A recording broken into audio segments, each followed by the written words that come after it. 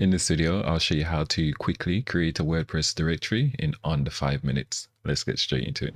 Okay, so for example, I'll show you how you can create a members directory similar to this one here. And of course, in terms of the styling and the design, you can go ahead and customize that, right? And I'll show you how to do that throughout this video. And so for example, here we've got a member's name, we've got their plan, and we can choose whether we want to display their phone number, their email, their address, and so on, and all those additional information. So it's up to you how you want to structure this. And finally, we can have a free memberships plan for our members directory, or we can have paid memberships plan and even subscription memberships as well. So if you want to create a similar setup, first step is to head over to aovup.com, go ahead and download the AOVUp memberships plugin. I'll leave a link in the description below. And with that being said, let's head over to our dashboard.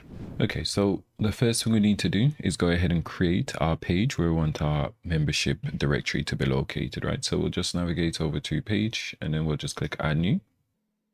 And we can just name it whatever we want. So we can just say members directory.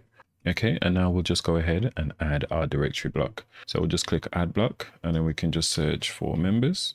And then we'll just click on members directory, right? And this is powered by the AOVUp memberships plugin, right? So this is our basic directory layout. If we focus our attention here to the sidebar, we can go ahead and customize it, right? So maybe we want to create a directory where we're showing members from a particular plan, right? So maybe we want to only show our club members, right? Or our free members, whatever you want, or we can just show all our members.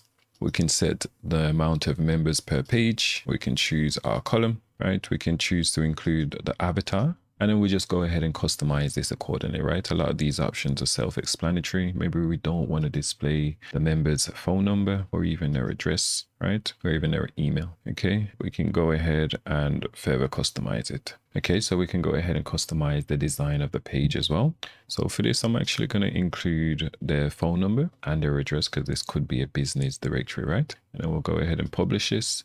All right, and once you've published everything, we can go ahead and have a look at our members directory here on the front end. All right, so we can go ahead and search for a particular member. So maybe we want to search for Brian, if I can spell it. Okay, and we can find him here. We can choose our member status. We can choose our plans, right? And if you want to learn more about how to create a different plan, I'll leave a link on screen to show you how you can go ahead and structure and customize your plans. I'll give you a quick overview now. So if we head back over to our dashboard, we'll navigate over to AOVUp and then memberships. Then we can navigate over to membership plans, right? So here we can create our different plans. So maybe we can say, let's imagine this is a service provider directory, right? For plumbers, for example. Maybe we can have one for our free members, and then maybe we can have one for our certified members, right? Here on the profile fields, we can go ahead and add custom fields for our members to fill in. So maybe we want to give them the options to specify what type of service they provide, right? It's totally up to you. So we can customize our directory to suit whatever it is we want to actually create.